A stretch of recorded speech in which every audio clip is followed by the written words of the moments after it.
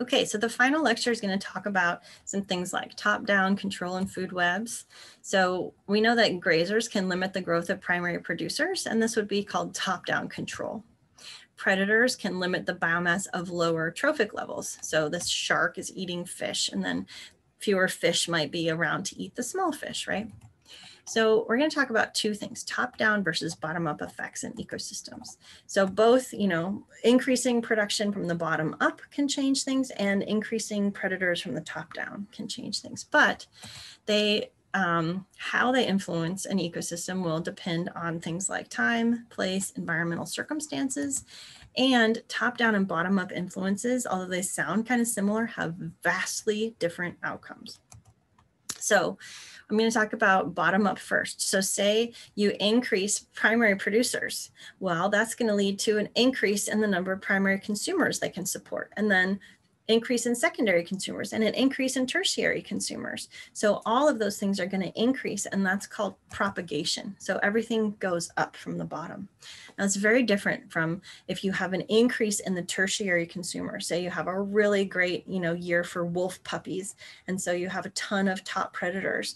That is going to actually cause a decrease in their prey item, because there's so many predators, they're going to apply pressure on the prey population, it's going to go down. So an increase at the top leads to a decrease at the level below. And because those guys are going down, then they release pressure on the primary consumers and they go up. And then that causes the primary producers to go down. So this is why it's called a trophic cascade, is that it's not a straight up and down effect, that you actually get these arrows flip-flopping as you move down the trophic levels. Okay, so this is what a trophic cascade is. And top-down controls can lead to flip-flops. So say you have an increase in otter, or you have otter density naturally, and then the otter are hunted to zero. Well, then urchins, where you have natural densities of urchins, urchins are going to go up where the otter have been hunted out because there's no one to prey on them. And then the algae, where there's lots of urchins, then the algae will go down. So you get these really dramatic flip-flops in systems with trophic cascades. So here's a case study of wolves. So wolves prey on coyotes, but they also prey on elk and mule deer. The elk and mule deer then prey on riparian plants. And so here's a picture of Yosemite before wolves were reintroduced and after. So where there are no wolves, we have these ungulates just flagrantly browsing down by the river. Nobody's going to eat them. They don't care. They're eating off all of the riparian vegetation. They're eating up all of the aspens. Okay. You add wolves into the system, and all of a sudden the ungulates run up into the hills. The aspen can regrow, the riparian vegetation can regrow, and all of those riparian species come back to the system. So the birds and the frogs and the beaver and the wolves, right, and the bears. And so this is a really cool example of how top predators can influence the diversity and dynamics of an ecosystem. And you can go one step further. So if you have wolves that increase predation on elk, that then allow for riparian plants to grow, it can change the way that rivers flow across their landscapes. And so there's this really cool study showing how elk have resulted in reduced riparian vegetation, which then changed the kind of channel structure of the rivers themselves. Okay, so some other ecosystem effects of trophic cascades. If you have low zooplankton grazing, that can lead to greater influx of CO2 to lakes. So more carbon can be taken up by those algae if the grazers aren't putting too much pressure on them. If you have large fish in a stream, you can actually decrease the amount of CO2 that's released from streams because there are fewer organisms preying on the detritus and the algae, and so less CO2 is emitted. Higher phytoplankton populations can decrease light penetration, right? You get these kind of algal blooms, or they can cause harmful algal blooms where toxins and kind of like they use up all the oxygen in the water and cause fish kills. Top-down pressures can also influence the microbial loop, which is the brown food web. And so all of these things can influence these interactions that I've been talking about.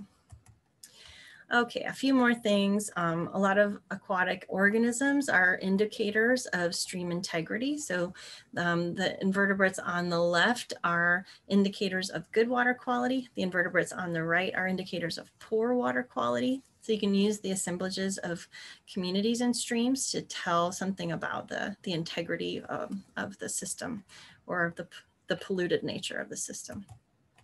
And then there's a few different kinds of organisms. I just want to make sure everybody's heard these terms before. So some species are unique or dominant. And so a keystone species, this is Robert Payne, kind of coined this term. Keystone species are species that are disproportionately influencing the rest of the community. They are often top predators, but not always. So we talked about sea otters and kelp forests.